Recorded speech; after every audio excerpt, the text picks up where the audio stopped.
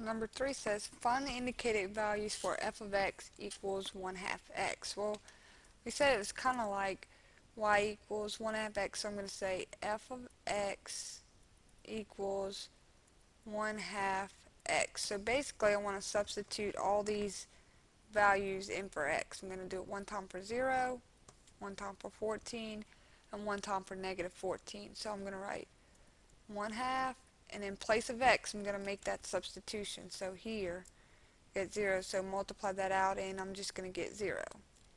So f of 0 equals 0.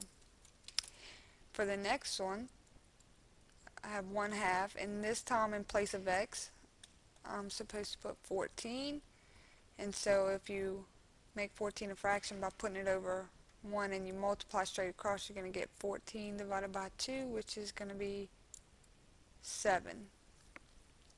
And then our part C, it says f of x equals 1/2 x, but in place of x this time I'm going to substitute a negative 14 in, and if we put it over 1 and multiply straight across, we're going to get negative 14 over 2, which simplifies to negative 7. Number 4 says graph f of x equals 2x plus 6. So we're going to do some graphing with function notation, but that shouldn't be a big concern because remember we said graphing, f of x also is similar to saying y equals 2x plus 6. And from this we remember that 2 is our slope and our y-intercept is the ordered pair 0, 6. Okay, that's from previous information. And now if I take this 2, my slope, and write it as a fraction, I simply do rise over run. Now we start at our y-intercept, so start at your point 0, 6. So 1, 2, 4, 5, 0, 6, and put you a dot. Okay, that's your starting point. I've done this. And now our slope is rise, so up to right 1. So from there go up to right 1. Up to right 1. And you really only need 2 points to graph this. And then let me grab and draw a straight line through them. So that's graphing using that. And there's a couple different ways to graph, but that's graph using slope-intercept.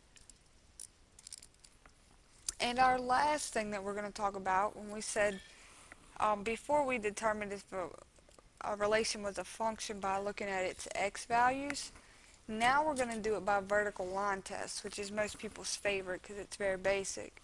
It says if a vertical line passes through 2 or more points on the graph, it does not define a function. So basically, if I take vertical lines and I go through here, if it touches more than 1 point, it is not a function. So I'm going to say, no, this is not a function.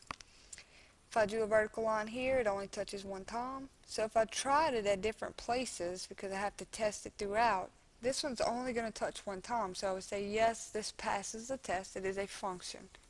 C, if I draw a vertical line, automatically we can see that this one fails and is not a function. As well in D, this graph, whenever I put a vertical line right there, this fails because it touches more than 1.